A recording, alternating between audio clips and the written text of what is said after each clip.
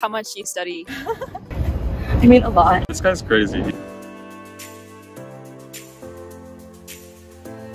Reporting from Caltech, Olive Walk. Sorry, I don't know why my mic only worked for one of the interviews, but I manually typed all the subtitles so you can still get the helpful information. What's your name, major, and year in Caltech? My name's Parthorn. I'm a freshman and PE major. My name's Elizabeth. I'm a physics major and I'm a sophomore. I'm Parul. I'm a Mechie, class of 24. I'm Chi. I'm a freshman, planning to CS. I'm Armeet, CS fam. I'm also first year. How did you feel when you got into Caltech? I was really excited. I was really excited. I was super excited. Also didn't believe it. I couldn't believe it. I played it off all cool and everything. Then I exploded. I didn't really expect to get in. I made sure that I got in. Actually, I did it twice. Yeah, make sure it's not a mistake. Pretty similar to me. My first school that I got in from regular decision. A relief, you know. What's the biggest stereotype of Caltech students? It's the biggest stereotype I've ever made. Average nerd stereotype. I think people are here are nerds, but they're also really cool nerds. Overworked and having a miserable time. We are overworked, but we're not having a miserable time. All of us study all the time, constantly. They study a lot. Everyone's really similar. There definitely are people like that here, but I think there's a lot more of a mix than people would anticipate. I feel like there's a lot of variety here. How much do you study per day? I mean, a lot. Some classes are very time-consuming. I take maybe 10 hours a week. Probably 5 or 6 hours. Like 5 to 6 hours. I front-loaded my schedule a lot. On average, 2 to 3 hours. Can be more dependent on how bad the week is. Oh, this guy's crazy. He's passed out of every core class. He's taking 30 classes. Wow. I have a few hours every weekend to binge on Chinese drama. Oh, nice. I think it depends on the term. Last term, I took 21. Yeah, everyone does. 21 is a crazy class. We're also brainwashed because first term kind of breaks us into thinking this term is manageable. But when I talk to my friends from other schools, definitely we're still doing a lot more. We had ditch day yesterday. How was your first ditch day? It was fun. It was really fun. Whatever I've been introduced to is what I think is the norm. Need a little more calibration. Yeah, right. I think there's less stress on assessments and things, take-home tests and all that. What's your average screen time? Oh man. Too much.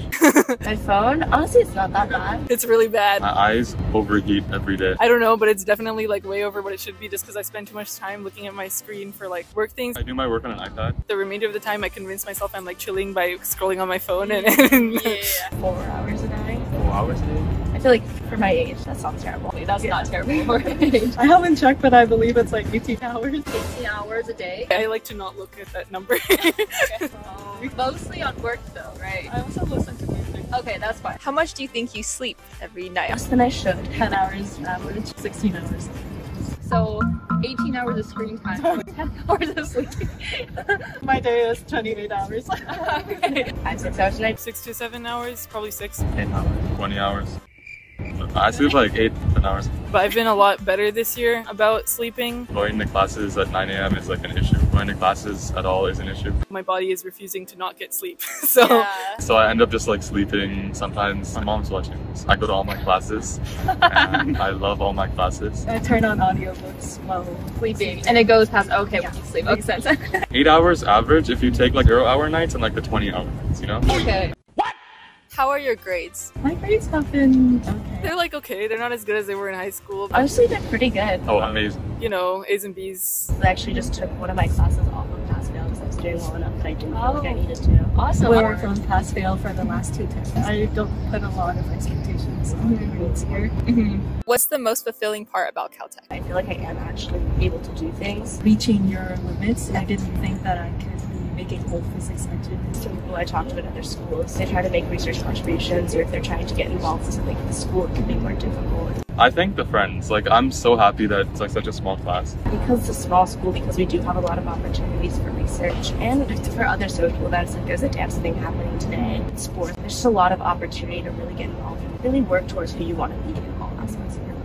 Very well said. What sport do you play? I came in as a swimmer, then joined the water polo and soccer teams. Wow, that's so impressive. And your physics front-loaded thing. The togetherness, figuring out problem sets. Working with the people here is the best part. Everyone's just so close. The people here are really extraordinary. I gain a lot from working with people. There's not that much competition. They're all struggling together, so they need to help each other out. Even though people here are really smart, they're really willing to help me. Everyone uses the same theory of computation book, but I think what distinguishes it is the problem sets there are different. They're just so much harder. It forces everyone to kind of like work on things together. We have like a house system. Rotation is really fun. I was just really happy to see like my people. Definitely the people is one of the best parts. It's a community. They're like so powerful here. Thank you. Have a good day. Thanks so much for your time. Thanks so much for your time. Thanks so much and good luck with your work.